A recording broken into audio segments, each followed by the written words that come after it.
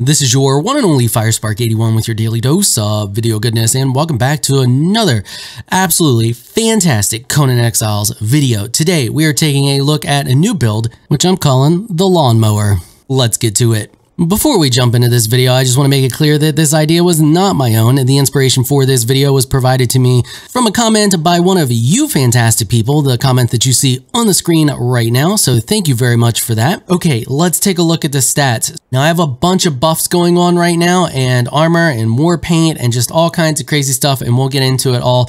So you're just going to do 42 here, 10 here, 23 here, none here, 24 here, 18 here, none here. So we do this because this eventually maxes out. This gets it. I'm not really too concerned about this. I mainly wanted it to max out to get double damage from the weapon that we're using.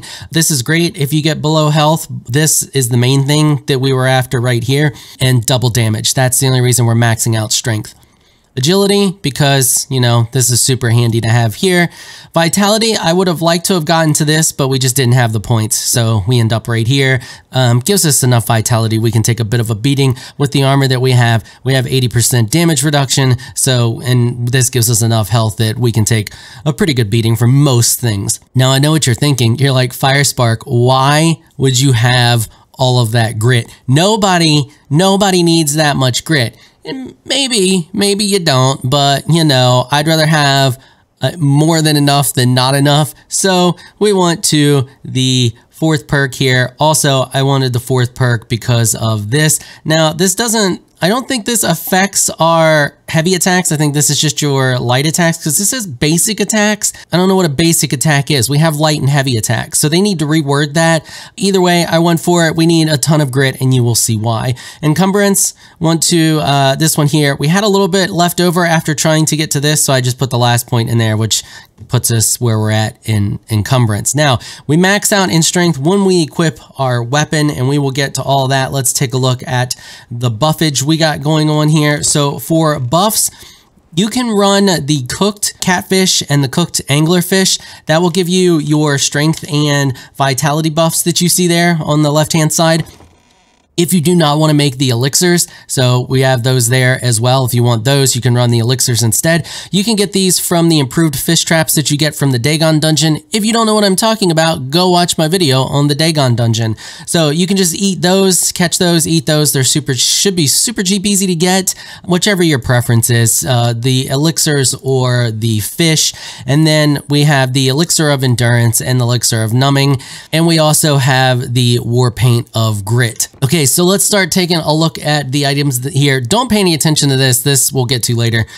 So our items here is the champion's helmet, the flawless heavy veneer chest piece, the champion's gauntlets, the flawless barbarian leggings, and the flawless barbarian boots. Now, the reason I have these is because this kind of balances out our heat. We're running a lot of stuff that heats us up a lot, so this kind of balances us out a little bit and allows us to handle most places in the desert. You'll get pretty hot, but you won't get, like, you know, to the point where you're starting to take damage. If you go to a cold area and you need a lot of cold protection, you can swap those out for the champion's boots and the flawless veneer heavy tasset. And on all of the armor pieces, we are running the master armor plating. Now, I just want to point out that this is an end game build that you would play something else and then respec to this later. Normally when I do these build guides, I like to show you the steps as you're going through it and leveling up to end up in the final build.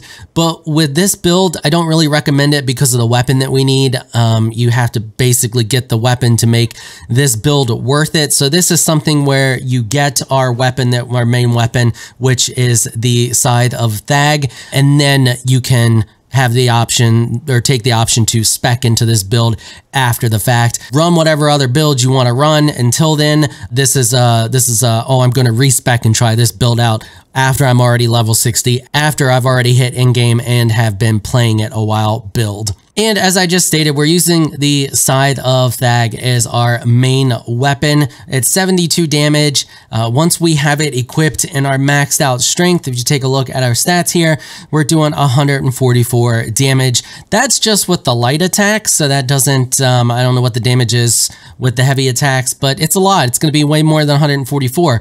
And if you take a look here, you can see our total damage reduction, 80%. And there you go. You can see all the stats. I'm not going to go over them. Take a good look. Okay, great. On this weapon, we are running the balanced weapon fitting. Why?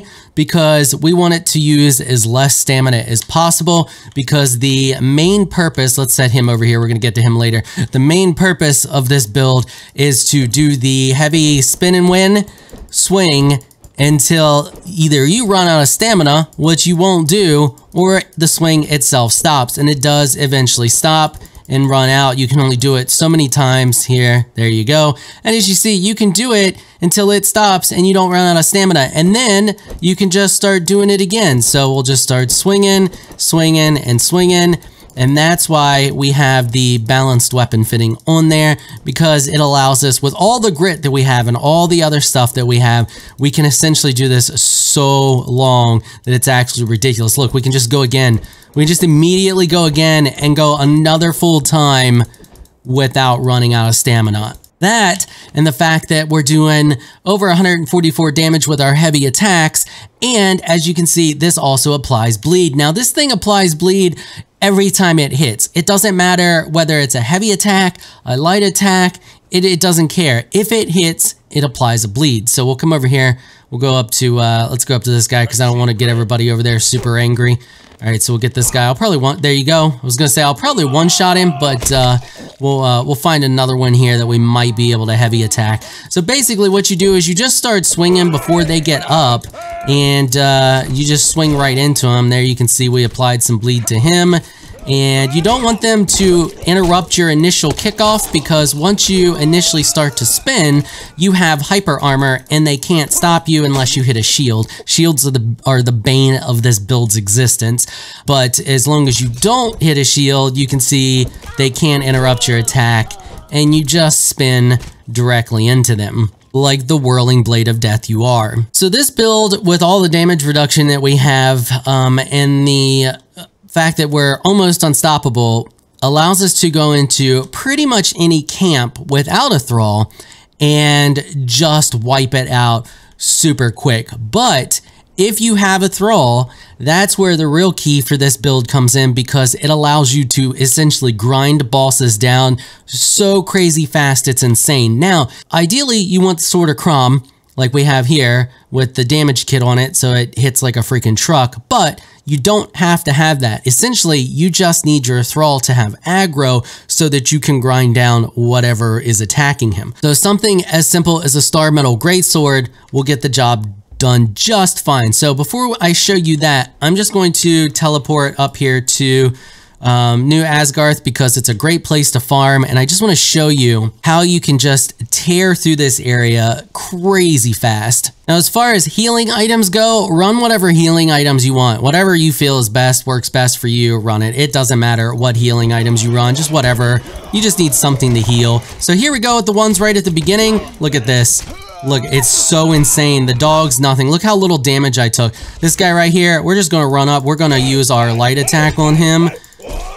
Oh yeah, you got nothing, buddy. He can't even hit because we're just hitting him so hard. We're knocking him into the ground. So here we have two guys with shields, and I'm going to show you what happens when you run into shields here. These are going to be your only real problem, because you can see there they block and they stop me from attacking. So we can start to spin and it's fine, but as soon as they start to block, then yeah, see, they just messed me up there. So now what we have to do is essentially kind of just run away.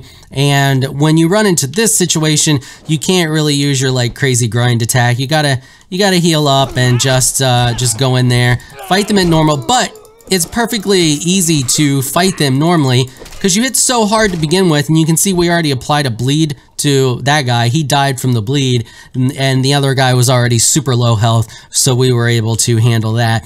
So yeah, shields are something you have to watch out for because they stop you, but once you start spinning, they're pretty much the only thing that can stop you. Ideally, you want to start spinning before you get into a fight. We got another shield person here. I'm going to attempt to take her out first. Yeah, she's just going to keep blocking me. There we go. Got a couple of hits on her. We're gonna roll away, and you can see how much stamina we have. It's insane. It's absolutely insane. So now is when we want to start spinning before they get a chance to attack. Try this again. There we go. Now we got the spin going. Now we're good. Yeah, you got nothing. We got a named one here. Yeah, you got nothing too. Oh, he managed to hit me.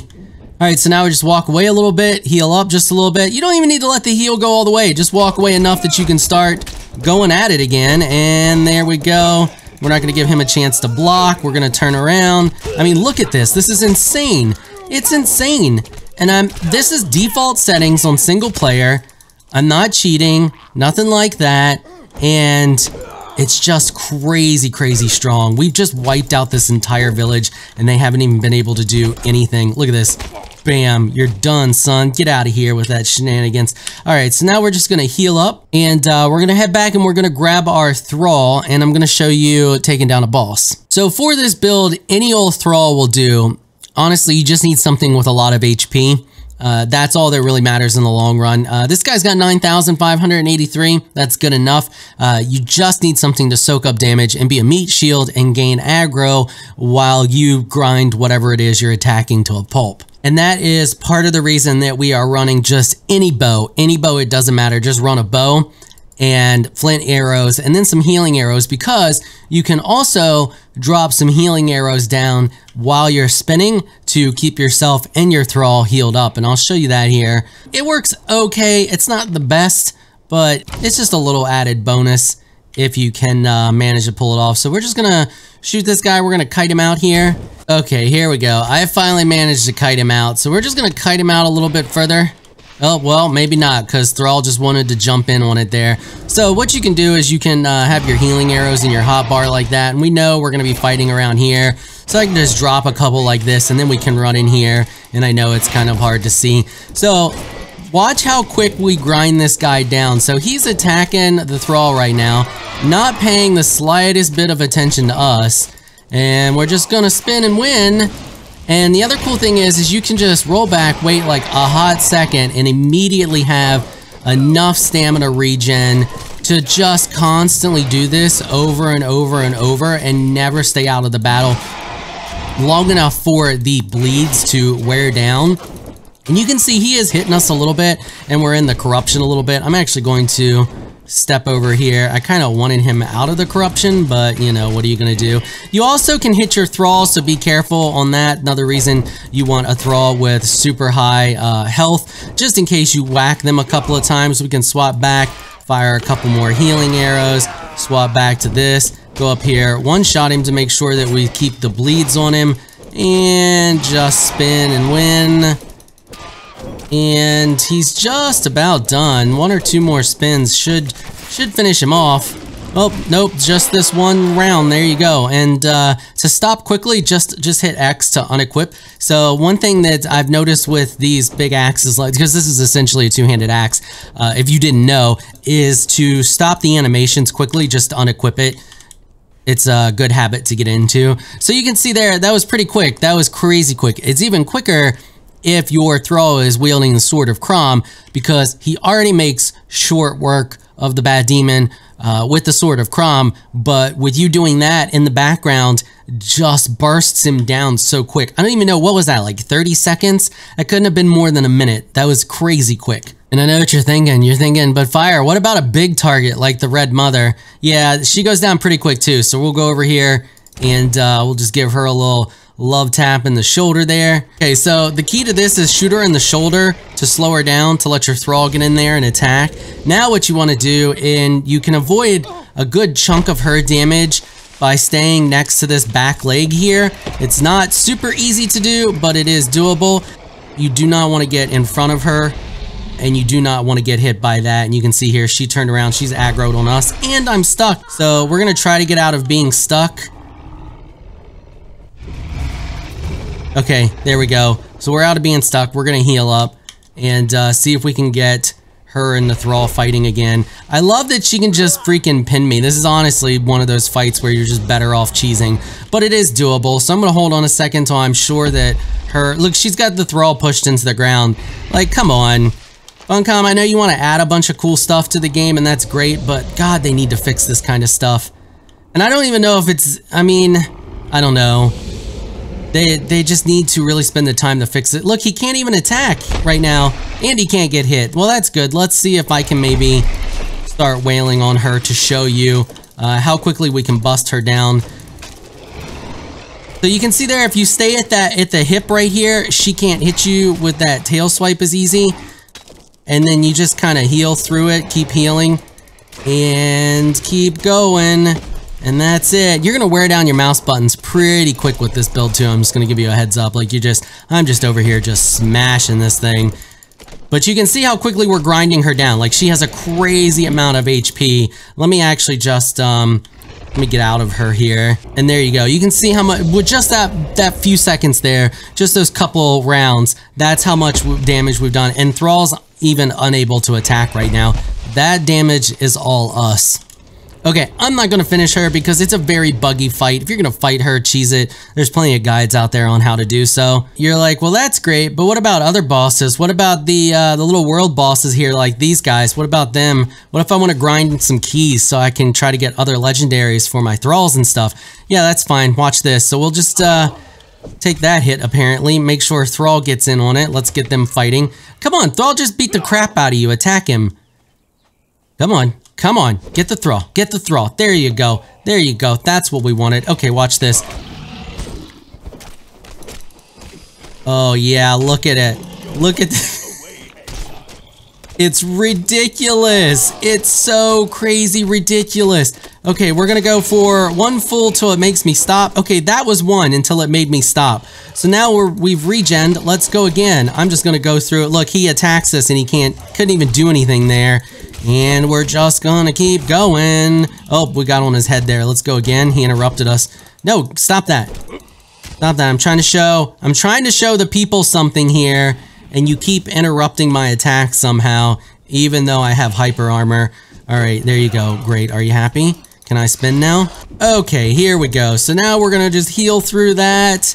You're gonna chug healing, whatever you're using to heal. Make sure it's light, because you're gonna chug through it like crazy. Thrall's in the way. He's gonna cannon fodder. It just happens, you know? Sometimes your Thrall gets in the way and you just gotta keep swinging. Casualties of war. And there you go. Look how quick, that was insanely quick. It's so stupid. Okay, let's do one more. So we got the Rhino boss up here. Oh, look at this guy, watch this. Bam, 2-shot. Let's do the Rhino boss. Hey, Rhino boss. Look at you. Are you ready to start doing? Hey, come back here. I'm trying to swing. Trying to hit you. And he's got so little HP. Look at this. We're gonna bust him down. So he doesn't even know what's going on right now. He's attacking the tree because it's confused. Okay, so we wait 1 second. Okay, let's go again. I'm not even gonna let my stamina regen because that should be enough to complete another full go at the spin to win. There we go. We've almost got him. And you're gonna do it? Oh, I thought we were gonna do it. Okay, we'll just do a couple of slashes like that. There you go. That was the Rhino boss. Like I'm telling you, this build is insane. It's only really insane for PvE crap, by the way. Don't take this into PvP thinking like you're gonna own everybody. I mean, you might kill 1 or 2 people, but it's really made to grind down PvE stuff. Okay, just a quick recap just in case I missed anything. So here is our armor that we're wearing. Here is our attributes that we have spec'd into. Here is our weapon. Also, this weapon comes from Thag, which is the smoke demon. At the end of the wine cellar, I have a guide on that. The chance for it to drop is super slim. It's on the screen right now because I forgot to look it up before I started recording. run whatever bow you want to run, use super cheap arrows used for kiting, use healing arrows for you and your thrall. For the buffs, you can use the anglerfish and the catfish for strength and vitality, or you can just use all the elixirs here. You need to run these buffs, so vigor, enduring, might, and numbing. On all of our armor, we have the master armor plating, and on our weapon, we have the balanced weapon fitting. If you're in a super cold area and you need more warmth, you can swap out your boots for the champion boots and the pants for the veneer tacet, and then you're running the war paint. Okay, I think that covers everything. If you have any questions, let me know in the comments. All right, that is going to wrap it up for this episode. If you like what you saw, consider hitting that sub button. I want to give a big thank you to my patrons for making this episode possible. Y'all are absolutely amazing people. If you'd like to join my elite crew of Patreon supporters, please check out the link in the description below. If you enjoyed this video, please leave a comment down below. Let me know what you thought. If you're shy, you don't like to comment, just hit that thumbs up button and show your support. Until next time, thanks for watching.